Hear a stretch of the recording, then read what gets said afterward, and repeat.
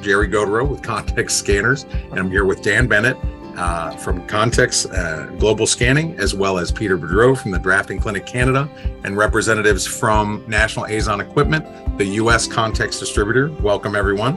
Hello, Doyle. Hello, Teresa. Let's see, Dan, I think there was a question that we had emailed in from someone just a couple days ago. Let me see if I can't start with that one.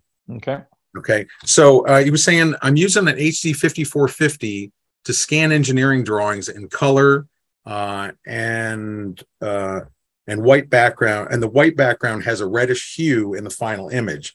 I've calibrated the scanner, but I still get this reddish color. Gotcha. Okay, probably the easiest way to resolve that problem is to set a lower white point setting.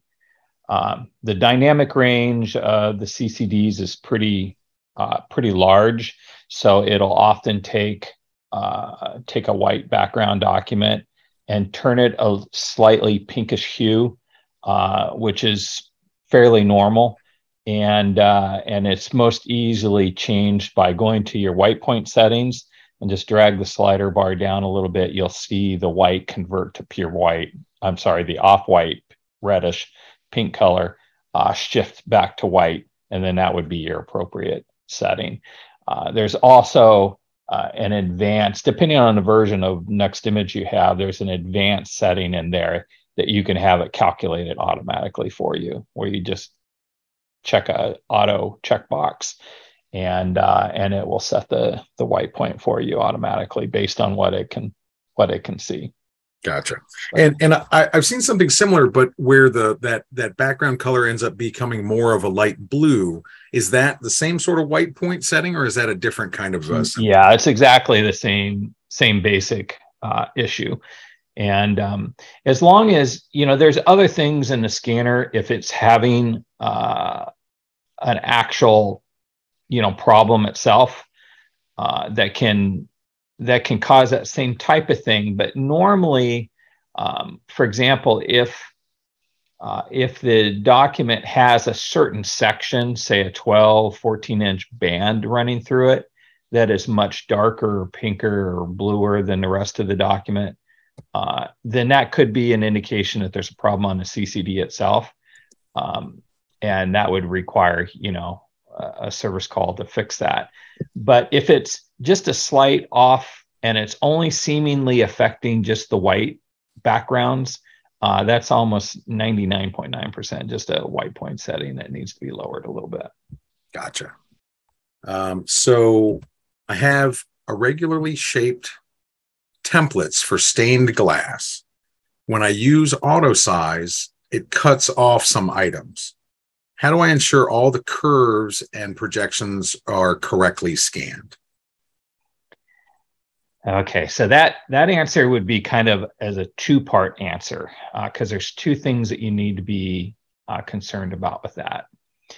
So auto-sizing needs to evaluate where the leading edge of the document is based on one of two paper sensors in the scanner. So there's one in the center and one off to the right. So when you insert a document, it will detect the leading edge for you. So that's real critical. And when you have an irregular shaped document, such as these templates, depending on where you put that entry point could have an effect on it. So for example, if it's a large curve, you need to make sure that the very deepest portion of that curve is triggering the paper sensor first, so that you capture all the data. Otherwise, it's gonna maybe 2 inches back catch the curve there and cut that document off. So the paper sensor is important, And if it's such a crazy irregular shape that you just can't deal with it at all, there's no way to put the template in and have it accurately, see the entire document, then you probably need to put it in a carrier sheet, just a clear acetate film that you can slide it in. And then that way the paper sensor will trigger for the entire document, regardless of the pattern itself. So then the other piece of that is auto sizing is dependent on it being able to do gray tone comparisons to the edges of the document. Because a template like this is an irregular shape, it's not going to be able to do that. So really the best solution for you would be to go to a fixed sheet size, something that's at least the size of the template. So if this is a 30-inch template, then you want to maybe make it at least 31 inches long, and then wide enough to capture both edges of the template, and then most likely put it in a carrier sheet to get the whole thing. It really depends on the shape of the object, but the two key ingredients are, one, you need to make sure the paper sensor is actually triggering, and number two, that you put it in such either a carrier or you're setting a fixed sheet size wide enough that it can capture all of the information. So it's setting that frame around the entire image, right? Yeah. I guess the shortest answer to that is irregular shaped objects like templates aren't best suited for auto sizing at all. Right. So you're always better using a fixed sheet size of some sort, and at least an auto width size, and then make sure you trigger you're inserting the document such that the very edge of the template is capturing the paper sensor. Gotcha. And there's a follow-up question to this, but it sounds like you really had kind of answered it, but what can be done to improve the auto sizing within Nextimage? And it sounds like really that those are kind of the things, making sure you're keep an eye out on the sensors, where the sensor placement is, making sure you have something framed in the area that, for overall capture, all that kind of thing. Yeah, we really don't have, Nextimage doesn't have, the algorithm doesn't scan the entire image, and which is difficult to say even on an irregular shaped object, because of the paper sensors. But I guess the other idea of being able to size that would be to scan the entire document in somehow, and then analyze the entire thing, and then set the crops to those new boundaries. Right. And that's a really slow method to do, and often, isn't really desirable for most productivity type environments. Oh, sir, go ahead. Yeah, no. So those types of documents, you really are best suited just not to auto size, period. So what I was going to say is, I think that the easiest and simplest thing that kind of improves our auto sizing is making sure that you only have the paper series selected that you're going to be working with. So where we offer architectural, ANSI, and ISO, where if you're only working in architectural sizes, CDE, things like that, and you have turned on these European or international sizes where you're working with an odd edged or odd sized document, it's going to have maybe more trouble trying to fit that, the right size around the drawing size that you think it would be, more as what the software kind of ends up with. Yeah, there's a lot of different options within auto sizing and the way that we do an auto size. And we've gotten into this subject a little bit on some of the past webinars, but the basic setting would be auto size to any size, meaning if it's an irregular shape, it's going to try to use gray tone comparisons to identify the paper edges and use the paper sensors to measure the length of the document and then it will just size it to whatever that is. Kind of fits in there, right? Yeah. And then we have another feature called any size. So auto size to a snap to or to a known paper series. So that's what you're discussing right there. Right. Is you would say, I want to auto size to the standard ANSI.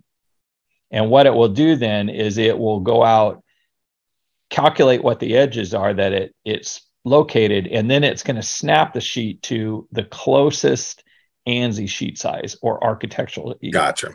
Whatever that you have selected within the box. Sure. And what you were describing before was, that any size feature, really finding the frame, the edge of the physical piece. So. And sometimes documents are really frayed and tattered and torn on the edges, and auto sizing really has a difficult time because it's using gray tone to figure out where those sheet edges are, and it's trying to do it quickly. So we're only looking at the first few inches. Let's say you had a document that was kind of trapezoidal in shape. It may, if the narrowest section is at the very beginning, then it's going to cut the wider section off at the bottom because it only auto sized to the top 3 inches or so. So we have another feature within Nextimage as well to say full size scan or full size auto size. And what it will do then is it will scan the entire sheet and calculate the boundaries based on seeing the whole length of the sheet. The problem with that in a productivity environment is now, say you're scanning a 24 by 36 inch sheet, it may have to scan all the way down to full 36 inches if it's inserted in portrait mode, and to be able to figure out what the dimensions are. So it really slows the scanning speeds down. Gotcha. Because you're taking that extra time and steps. And that's why I'm a huge advocate of auto size as a really nice feature if you're doing a lot of one-off scanning. But if you're in a productivity environment and you're scanning hundreds of the exact same size sheets, you are always best suited to use a fixed sheet size. Then there's no margin for error. It just is always going to size perfectly, or at least auto size to a known industry standard. And again, that isn't always 100% perfect because things like dirt and whatnot on the glass can force the scanner to make mistakes. Gotcha. But so anyway, that kind of gives you the whole big picture. Right. And then so we had a question in from Russ saying that they recently acquired an IQ Quattro 4450, and he saw in one of our emails that there was a stitching or merging utility in Nextimage. And can we touch on that feature and its use? So that particular feature is designed around our flatbed scanner.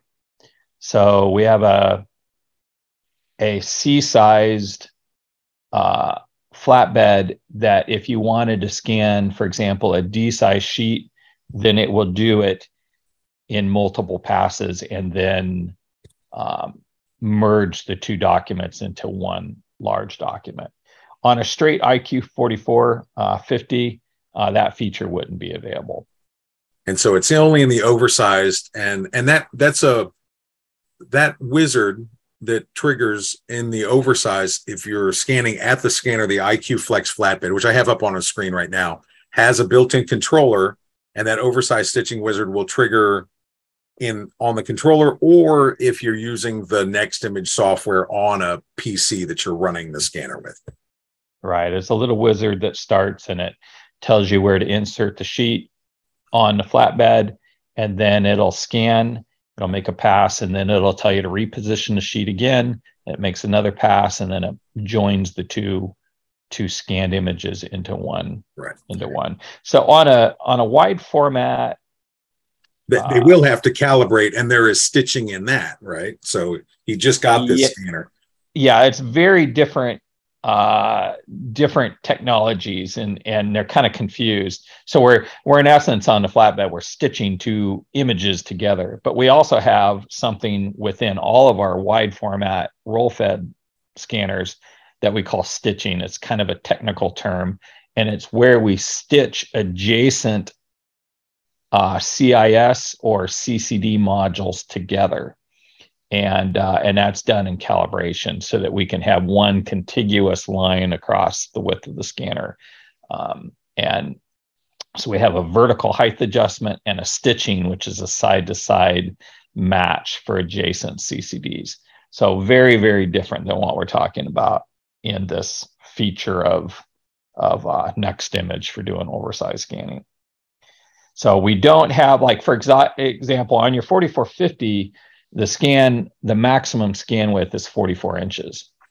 If you were trying to scan something, say 48 inches by 90 inches, number one, you're going to have one problem. You'll never be able to get that to fit in the scanner anyway, right? Because it's going to be longer or wider than 44. It doesn't make, that feature doesn't make as much sense on a roll fed scanner as it does on a flatbed. Gotcha. And that might also lead into one of the other questions we had in our email, which is a flatbed or sheet fed scanner better at scanning artwork and photos? I read that a camera scanner would give better results, and I want the best quality, but I'm also concerned about damaging the original. What do we recommend? Okay, well, there was a couple in there. Yeah, there's several different things within that statement. So, and you caught them all. So, boy, where do I start? Okay, let's start with artwork and photos. Protection. Okay. Yeah, protection of the original. That's the number one most beautiful thing of a flatbed, because you're not moving the original. It obviously provides the most safety for the document itself, because the document never moves. You set it down and the optics are moving instead of. So that's one of the huge advantages of flatbed over roll fed. Now, the disadvantage is it's a fixed size. You can never make it larger than C size in our particular case with the IQ Flex. The other important thing to note is the IQ Flex is a CIS scanner. It is not a CCD scanner. So that was one of the other points within that question. CCD has a tendency to be a little better at scanning those types of originals, where you're looking for a more diffused, a richer lighting source, that type of thing. CCDs have traditionally been the best capture technology to use for that. Where CIS, it's a little bit, it's like comparing, if we could go backwards, from a plasma TV to an LED TV. So cinematic, the plasma always looks a little richer, a little nicer, kind of like a CCD would do for a scanner. The CIS is a little more like an LED. Today, with the LEDs, they've gotten so good that now we have to like compare an OLED versus a regular LED. Gotcha. It's fast. So that would be kind of the comparison. And because the IQ Flex is a CIS scanner, it's going to be a little more, what's the word I'm looking for? I don't want to use the word harsh. The lighting source is just a little sharper, brighter, more intense, more contrasty than you would see on a CCD.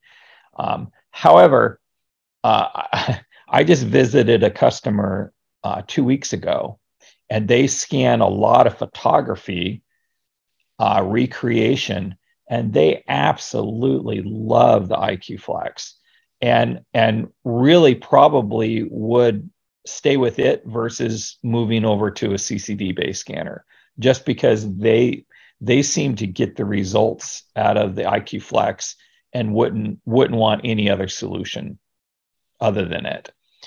So CIS has gotten very, very good, in recent years, and you can get very good mostly because we're lighting from 2 different locations within a sys module, and that puts a more balanced light source onto the original. And so anyway, artwork, especially if you're doing acrylics or mounted paintings, that type of thing, a flatbed really is your best solution, because you're not having to manipulate the original in any manner. You just set it down and scan. But the only flatbed that we have is CIS based. So at this time, it is the only solution, and it really does fit a niche in that size as well. So, and that's our scanner that is 18 by 24 inch architectural C size glass bed scan area, but that can do oversize up to 24 by 36 architectural D size with that stitching wizard, or oversize wizard, I should say, that automatically does that stitches. I think if you were shopping for a new art scanner, it might make a lot of sense to, try to get someplace where you can do a demo on one of these and scan a few images and just see what kind of quality you can get out of it, and just make sure that that's acceptable for you. And that would be my recommendation before investing into it. Gotcha. And Russ is following up saying, thanks. We occasionally run into documents that are larger than the 44-inch throat width of the scanner, and they've been able to scan in sections and do rough stitching with MS Paint. Not ideal, but workable. Yeah, and that really, if you're going beyond the 44 inches, that's really your only choice, is to utilize some other third-party software application outside of Nextimage to merge, stitch those multiple images into one. Probably Photoshop is a much better tool than, say, Paint. If it's just engineering documents you're working with, there's an application called WiseImage that does that type of thing very well, and where you can actually assign even geospatial data to certain points on the document, so that when it not only merges them, but it scales them as well. Sure. Oh, that's what I was going to say, is that WiseImage does that nice job where you essentially match one point on the drawing, and then as you match a second point, that point is kind of tipping it in and scaling at the same time. So if there's any size adjustment, as you just kind of push those 2 points together, it corrects the whole rest of the drawing. And that's great for the large format, the engineering drawings, documents, GIS maps, like you said. But if you're dealing, again, just like you said, if you're dealing with any artwork or anything like that, Adobe Photoshop, where you're able to do a nice clean pixel stitch, that's a fantastic tool for getting photos and things like that together that are very large. Yeah, they're really good at blending colors and mending adjacent documents together. Yep. That's pretty cool. And then so we had down to our last couple of questions, unless anybody has any others, but how can I reduce the file size of large maps and CAD drawings scanned in high resolution? Okay. So again, there's never a simple answer to a lot of these questions. Probably the simplest, best way to do it is use a lossy compression. And what that means is the best way to shrink a large image as far as file size is concerned is to use what they call a lossy file format. And what it will do is take it really does a nice tight compression on the original. And so file formats that use a lossy file format would be ones like JPEG, PDF. PDF actually uses the JPEG compression, those types of things. And even within PDF now, they have a lossless file format setting that you can use that doesn't use any compression at all on it. So it does leave a big, even though it's saving as PDF, because PDF has become such a huge standard in the industry. But if a lossy file format is unacceptable, you have to have lossless format. Then the next best solution would be to scan to TIFF, and then within the TIFF algorithm for compression, they have like an LZW or packbits solution that does a compression on the file, but it doesn't do it in a lossy, using a lossy technology or a lossy format to do it. And so you won't get nearly the compression and the file reduction that you would using a lossy format, but it does do it pretty well. The other solution, and it depends on what it is that you're scanning, but the other solution might be, for example, if you're scanning mapping or just engineering documents, there's very few colors in those types of originals. So if you were to, if you're scanning color and went to an 8-bit color format, so now you're reducing it to less colors, that would be another methodology to use. And it really shrinks the file down. So for example, if you're scanning a map with 12 colors in it, it doesn't make a lot of sense to scan at 24-bit and produce a scan with 16.8 million colors in it. You only need 12 colors. The 12 million shades of the red pen.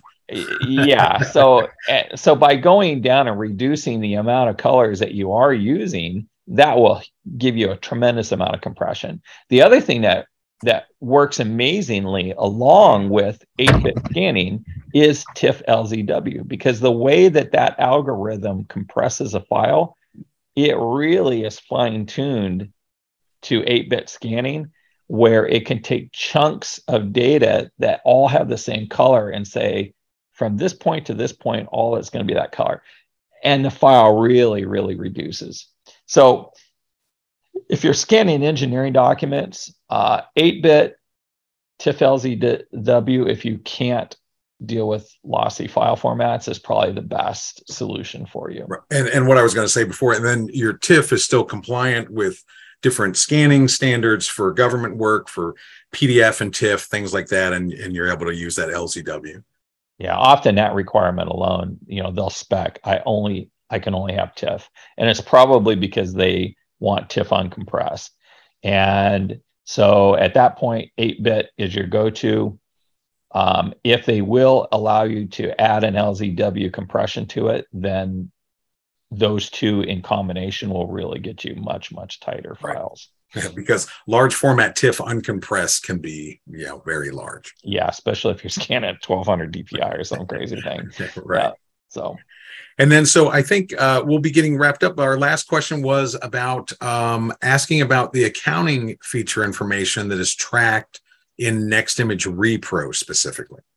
Okay, I'm going to answer one question prior to that because it's related to they asked, can you mention 8-bit is referred to as index color in Nextimage? And that's true. I think that looks like Peter Boudreau. Thanks, Peter, for that. Yeah, we call it index mode, index color, and it's basically 8-bit or 256 colors max. That's an 8-bit file is limited to a total of 256 colors, which surprisingly enough is in the vast majority of mapping or engineering documents is more than enough color to be able to recreate everything that's that's visible anyway. And using that color palette, if you were to scan and bring in that palette, that's also a great tool that we offer for blending, removing, merging colors together, doing a lot of things like that, right? Yeah, I think one of the real powers of index mode or 8-bit scanning is the ability to, let's say you're scanning a map with an ocean. And when you're scanning at 24-bit color, it's going to take that blue, light blue ocean, and it's probably going to recreate it using hundreds of shades of blue. And when you go to reprint that, often the printer has a hard time, and it comes out kind of blotchy because it's taken different shades of blue and developed it. And in certain environments, that's exactly what you want. But often you just want this nice single shade, solid background. And that's where index mode really shines, because you can set all of that to a single color of blue. And then when you reprint it, it comes out this nice, even, perfect fill color. And and we have some really good tools within Nextimage to help either do additive color or subtractive color techniques, being able to visualize the image in full 24-bit color and then apply what we call an LUT, or a lookup table, of a reduced amount of color. And you can flip back and forth between the two and see if you went too far or not far enough. You need to, reduce the colors more. Maybe you went too far and you had a road of a certain shade of yellow, but then you had a fill of a certain shade of yellow and it made them the same. You may want to add another shade of yellow in there so that you can differentiate the two areas. All of those features are built into the Nextimage tool, so it's really pretty valuable. I think might be an older video up on our YouTube site that shows somebody scanning in kind of a, like a background of a ship, and then the background, the image is kind of yellowing, so they were able to very simply just pick that yellow color and turn that to white, and then reprint that image with a nice cleaned up background as well. Even if you're just and in 24-bit, that's what actually in 8-bit as well. I mean, but that's the whole idea of what a white point setting does as well, is it takes something that is an off shade. White is very rarely ever white. Very subjective. Yeah. And you can look at a piece of paper and go, that looks white, because in your brain you say that piece of paper is white. But when you scan it, you find out, oh, that is really off-white. It's very gray. And when you try to recreate that on a printer, it often looks really bad. So what you can easily use a white point setting and say, anything in that gray spectrum, I want it to be exactly white. And white on an RGB scanner is 255, 255, 255. So red, green, blue, all set at white, which is a value of 255 in gray tone. And it creates this perfectly white background, which is really attractive. A black point works just opposite. So rarely is black really black. It's usually just a dark gray.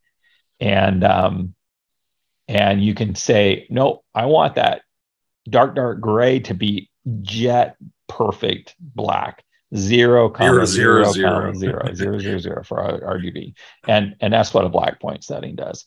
And of course, wonderful filters used in moderation. If you go too far, you're going to really see it quick.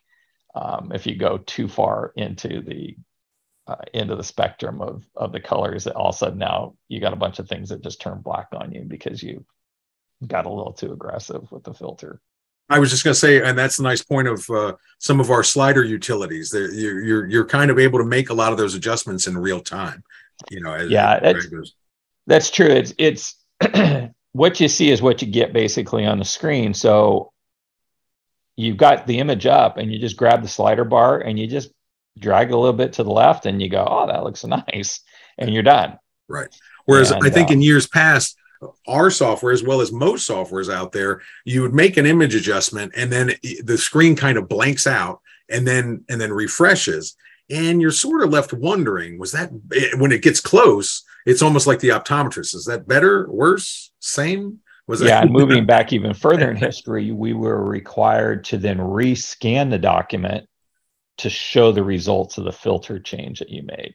And that was, of course, even slower. So, and now with the Nextimage tools, any of those adjustments can be done post-scan, and it can be saved as if it's just been scanned and added to that drawing, right? Right. Another point, because if you do find yourself, you scan 20 documents and you didn't realize that, oh, I didn't quite get the white point right, you can easily just go in without rescanning it, just bring the image up into Nextimage, set a new white point, save it, and you're done. So you don't have to rescan the whole original again.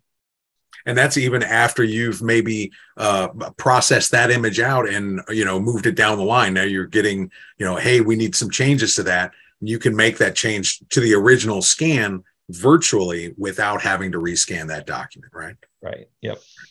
And so that last question about the accounting features that are tracked in Nextimage Repro. And repeat that one because I was busy reading Peter's comments. Yeah, no problem. So they were saying, what is the accounting information that is tracked by Nextimage Repro or Nextimage 5 Repro? Okay, I have to think about this for a minute. I think we have square footage, right, of the scans and the prints, right?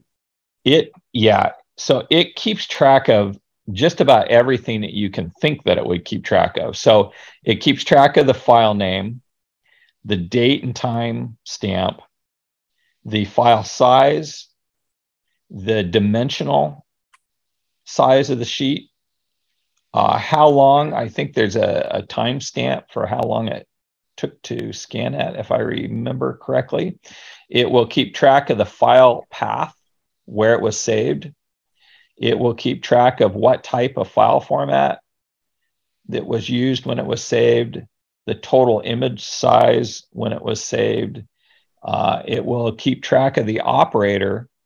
So if you're in a domain environment and you have different operators that are using the scanner, it will keep track of the operator's name that was logged into the computer when they scan the image. And it does that both for saved scan to file, scan and the print, right? as well as if you're doing copies, it will keep track of that whole copy count as well, and all the data associated with that. And so it really keeps track of just about everything that you need. It saves it all into a database that can be exported into comma separated file, CSV, right? CSV. Then you can import that into Excel. It can be imported into any of the EDM solutions out there, facilities management programs, that type of thing, that are trying to track usage and for particular operators or a project, that type of thing. Gotcha. Oh, and that's another key ingredient. For productivity and efficiency and things, right? Yeah, the whole accounting system is set up around a project-based type solution. So when you enable it, you can say, I want this to be assigned to a new project. Here's the project number. And then everything that is in that batch of scans will be tracked to that project. Then if you go to a different project, you can use a different project number, and all the scans associated to that one will be tracked separately. But then if you have a couple extras, you can always go in, oh, I want, project A instead of project B to track this. And it can even request every single time you put a document in the scanner what account you want it to be saved to. Gotcha. Which is not a high productivity tool. Right. But I mean, it sounds like if this is an option that's being used in a reprographic shop environment, and whatever the calculation you need to make for the input, the scanning end, or the large format scanning, the print, scanning, copying end, you can get that together for however you might want to build that out. And then if you're using these types of tools for scan projects and productivity, and see how you can get, one operator moving you know, to the efficiency of some other operators, you know, that's also some great tools. It can be, it's a great way to use it. Super useful. And, you know, like you said, in a repro environment, when you're making copies, the natural tendency is to lean towards, well, how many square feet am I printing? But this will help you track just how much time was spent on the input side, and you know, how much time was spent scanning, as well as how much time was spent printing, as well as how much, you know, paper was used and that type of thing. So and kind of going back to the productivity thing, and you know, seeing the in between the lines. If you know it's supposed to be, you know, a continuous project, and you can see how much time in between each scan, then you know that these could be difficult drawings to be somebody's dealing with, you know, and the amount of time, prep work, getting everything ready, and basically getting that image up to the scanner. And that's the kind of information that needs to be added to the bottom line for a project that's being quoted out as well. Right. Yep. Lots of data is stored in those files. It's all good stuff. Well, okay. I think that's our last question. Unless anybody has another one, you're welcome to go ahead and ask or text it in. But if not, you're also welcome to go ahead and email us any questions, and you'll probably be getting a you know, a follow-up from this meeting and an invitation to the next one. So if you have any questions to submit, please let us know. And I'll thank everyone very much for your time today. Have a great day.